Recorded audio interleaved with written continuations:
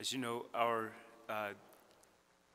catechetical system of preaching now has moved during the time of Lent to address the person of Jesus, right, the Son of God.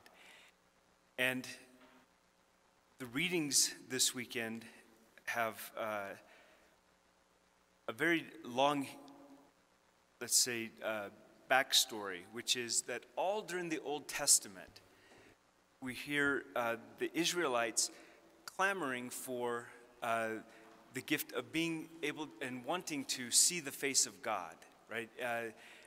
And I knew that it was in there a lot, but an address that Pope Benedict gave, he said that it's more than 100 times where the people in the Old Testament say that they want to see the face of God.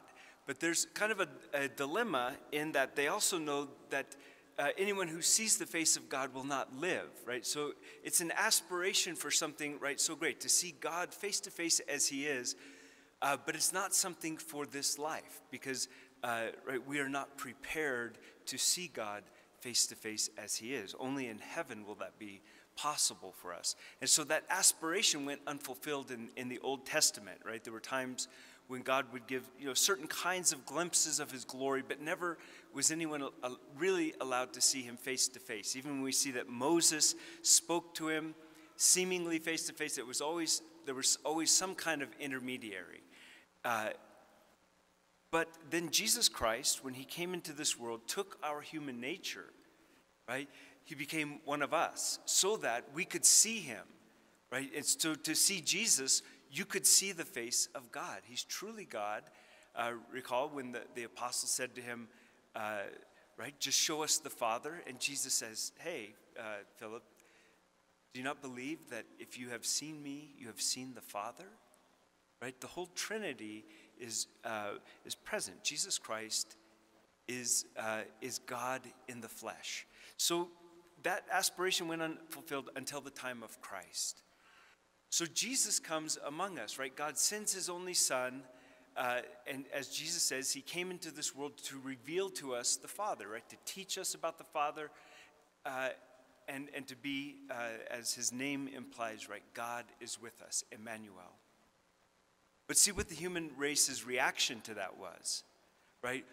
Once God showed us his face, in our rebellion against God, right? Jesus was crucified. Right? And so the scriptures tell us that in the crucifixion and in our Lord's passion and death, his face was so marred beyond recognition that he could not be recognized as a man. That's what we did when God showed us his face. Right?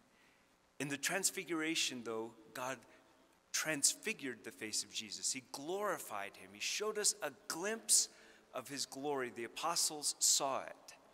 Right, they saw his face became dazzling, right, more so than the sun. They saw that glimpse of his glory for just a moment. So, right, God the Father transfigured the face of Jesus. We disfigured the face of Jesus with our sins.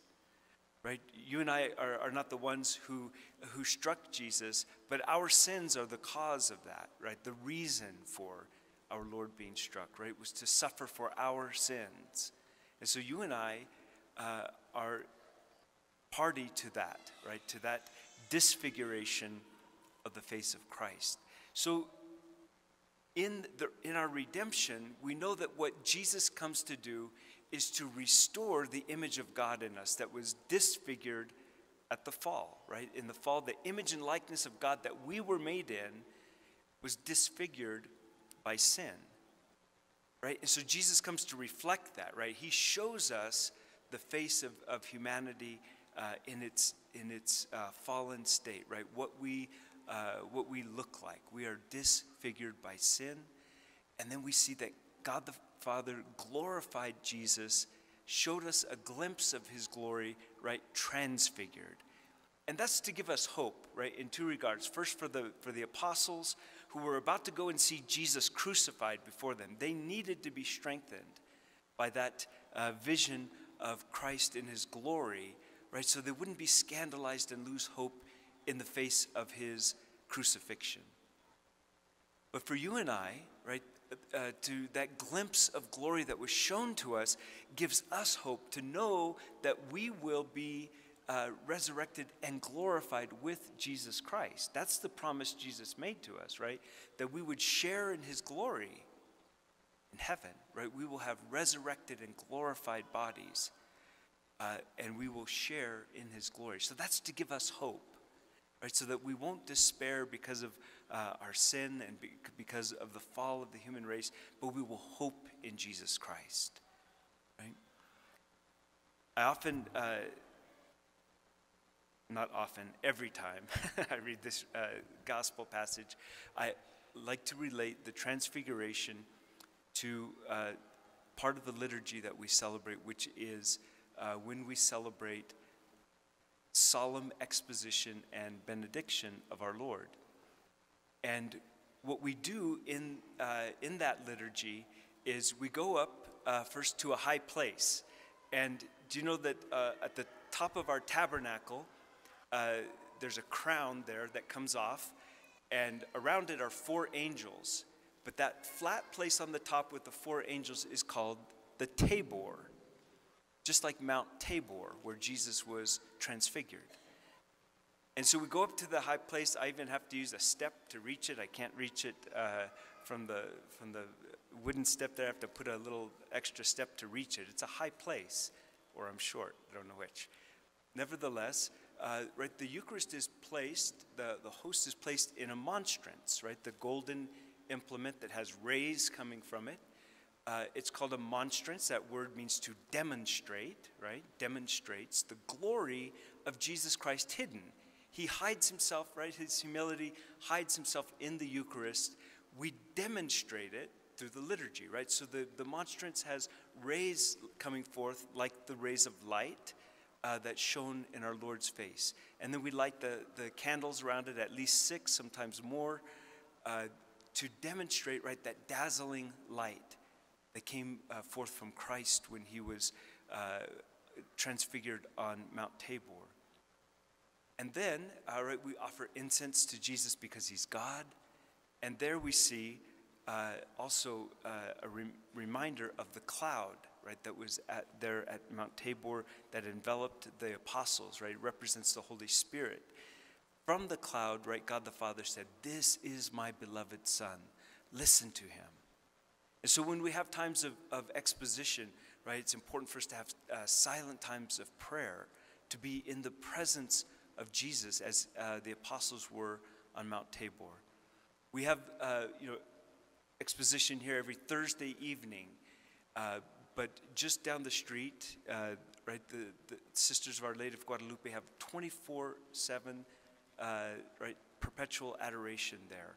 You can go and spend time adoring our Lord, exposed, just as the apostles were given the chance for that long, right, to see him in his glory on Mount Tabor. You can go there anytime you want. Spend as much time as you want, adoring our Lord.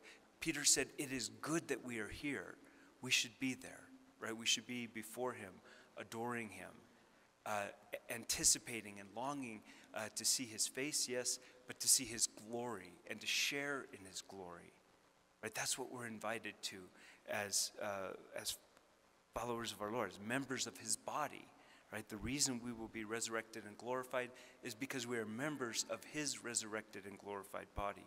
So at the conclusion of benediction, it's a very solemn and beautiful moment because ordinarily when a blessing is given by a priest or a deacon, right, we impose a blessing like this, right? Others invoke a blessing, right, by calling a blessing themselves, but we impose a blessing. And we do that because we're acting in the person of Jesus Christ, right? And so you might think of it as Jesus reaching through the priest, right, and giving you a blessing. But at benediction, we do something different, right? We cover ourselves with a humeral veil. It covers our hands, right? So that you know that the blessing isn't coming through the priest or from the priest or the deacon. It's coming from Jesus himself, right? We take the monstrance and give you a blessing. So Jesus himself is blessing you with no intermediary, right? that blessing comes from our Lord himself. That's why it's such a beautiful, powerful, solemn moment to receive that blessing at solemn benediction, right? The solemn blessing that comes from Jesus himself. So I would encourage you sometime during Lent, right, to make the effort to come either on a Thursday here or at any time at the Adoration Chapel there on Porco, between Strong and Porco there. Anytime, right? The sisters are open 24/7. Go there and be in the presence of Jesus. It is good for us to be there.